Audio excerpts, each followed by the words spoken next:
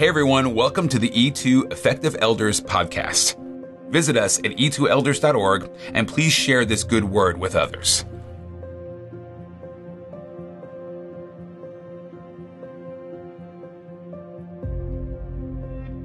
Friends, I want to thank you for joining us in our E2 podcast this week, and our thanks, as always, to CDF Capital for making this possible.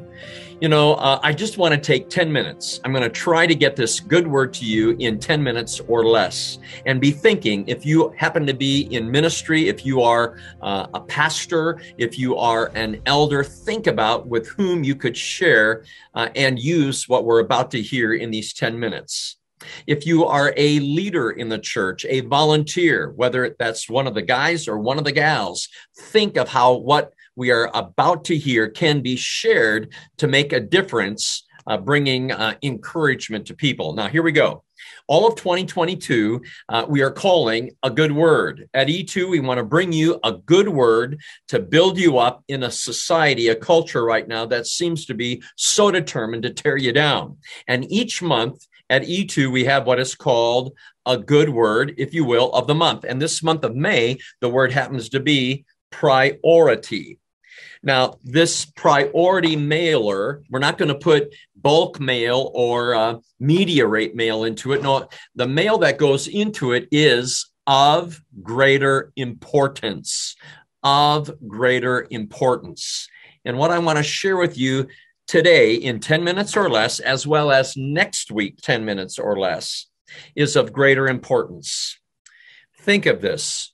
The majority of Americans believe that there is something fundamentally wrong in the United States, that life today in America is so very broken. We look at inflation, the highest it's been in 40 years, the price of gasoline and food. The supply chain is so undependable. Formula cannot be obtained for babies in America. We're looking at dysfunctional government, particularly at a federal level, as well as at state and local levels. We're looking at drug and drink addictions, all manner of addictions. We're looking at an unstable border into the United States. We're looking at dysfunctional families. We're looking at broken marriages ending up in divorce. We're looking at division, not only across the country when it comes to political ideology, there's division in the church. Life today in America seems to be so fundamentally broken. And here's the question, why? Why is it? I believe that one of the answers to that question, why, comes to us from the American Bible Society. The American Bible Society recently published the results of their 2022 survey. And you can see this at Christianity Today. Here's a link for that. You can also just Google this phrase, 26 million Americans stopped reading the Bible regularly. Roughly 26 million Americans have stopped reading their Bible on a regular basis. And I'm here to tell you, I believe that's one reason why America looks to be so broken right now. Think of it this way. In Matthew chapter 7, the conclusion of the Sermon on the Mount, beginning in verse 24 through 27, Jesus said, anyone who hears these words of mine and puts them into practice is like a wise man who built his house on rock. The rains came down, the streams rose, the winds blew and beat against that house, yet it did not fall because it had its foundation on the rock. Anyone who hears these words of mine and does not put them into practice is like the foolish man who built his house on sand. The rains came down, the streams rose, the winds blew and beat against that house, and it fell with a great crash. It appears that one life after another is falling with a great crash. And why is that? We are not hearing the word of God and putting it into practice in our lives. Amos, a minor prophet who was giving God's word prior to the exile when Israel went carried off into exile by the Assyrians. In Amos chapter 8, verse 11, Amos, speaking on or writing on behalf of God, said, there is going to be a famine, declares the sovereign Lord, in the coming days. Not a famine for food or a thirst for water, but a famine for hearing the words of the Lord. I believe that what happened centuries ago is happening now. There is a famine for hearing the word of the Lord, and it's taking its toll on many lives. You know, there are three unique words for scripture in the New Testament. Three very unique, different words. Ready? Here they come. 2 Timothy chapter 3, verse 16. It's one of those famous 3:16s. All scripture is God-breathed. 2 Timothy 3:16, and that word scripture there is the word graphe, which means written. So all written scripture is God-breathed. God is the source for all scripture. This book right here, all right? Now, hold on to that thought, the written word of God. Here's a second key word, John chapter 1, verse 1. In the beginning was the Word, and the Word was with God, and the Word was God. Verse 14, same chapter, and the Word became flesh and dwelt among us. That word, logos, for word, logos in Greek means embodied. So Jesus, he embodied. Jesus, logos, put on flesh and dwelt among us. Now, one more word. Ready? Ephesians chapter 6.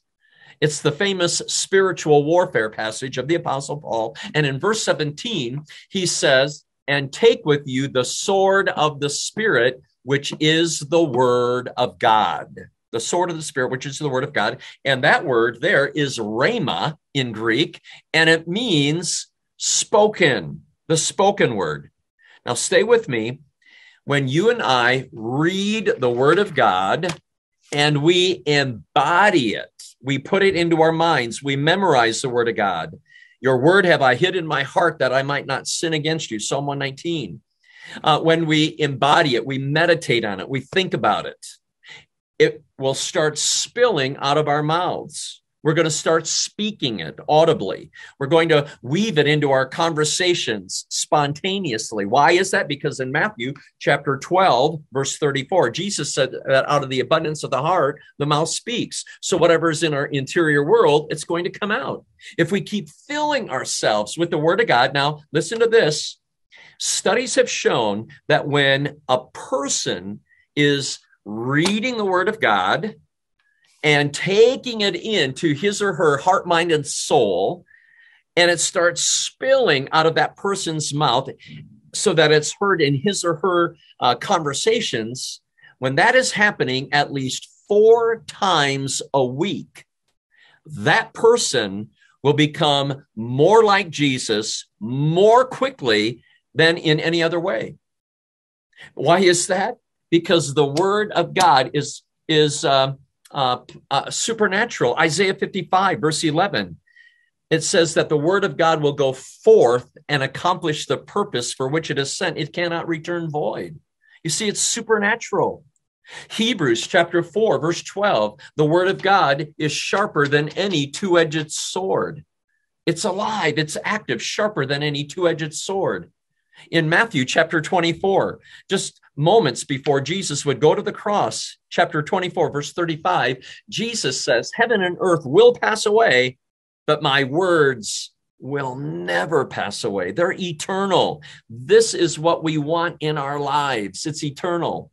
So when I look at America today, and I understand that America is so fundamentally broken, it could be that it's because 26 million Americans, fewer Americans, are in the Word of God on a regular basis. And many of those Americans call themselves followers of Jesus. They're in the church.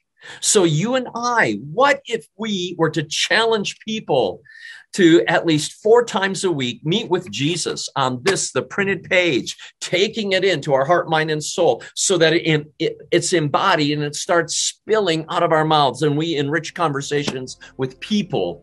What's going to happen is we are going to be building our lives on solid rock, and we will stand tall and strong when the storms of life strike. And my friend, that is a priority of greater importance. Please share this with friends. Share this with people who could preach this and teach this. Please share this so that life will become more full.